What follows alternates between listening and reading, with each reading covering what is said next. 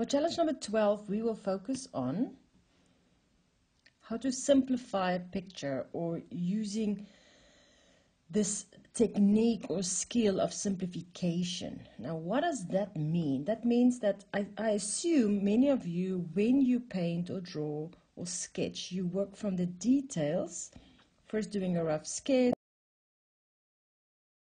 later bringing the color and the shading. We are going to do it a little bit backwards, or mix it up a bit in a way.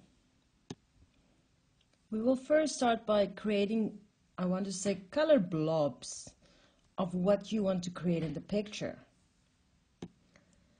So you need to have some sense of what you want to create and do the color part first without any detail. Now, the first time you do this, this might be challenging, but the more you practice this, the better you'll get at it. Remember, it's to simplify. So instead of focusing on the details, we focus on the colors and the shapes and the areas that they cover. So for example, we had the blue and the yellow, that's the sky, the blue sky, the sunset part. We have a hill, some grass, river. We have the brown of tree trunks and the leaves and the sun setting. We can add a few more detail, but not too much detail at the beginning. Okay, let's keep it like that. You can see what it is. It's a very simplified, basic picture, right? So that is the first layer. Now the second part is when you bring in the detail on top of that.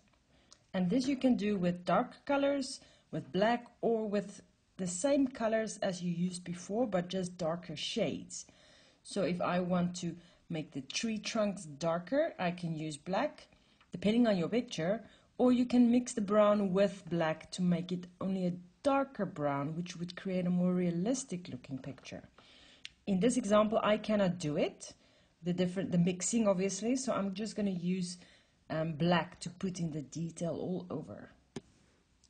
Here I've put some detail with the house and the grass, and of course it's not important that you stay specific on the lines specifically, like it can go over a little bit. It creates a nice effect as well, like you can see with the grass and the river where they meet.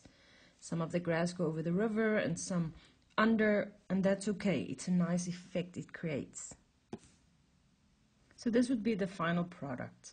Now what is really nice about this experience, it's very enjoyable to put in the detail and already have the base or the foundation line layer finished. So that will be your challenge, to work backwards in a way.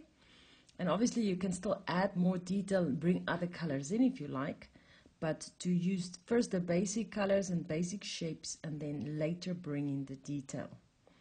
It's very enjoyable. And that is your challenge.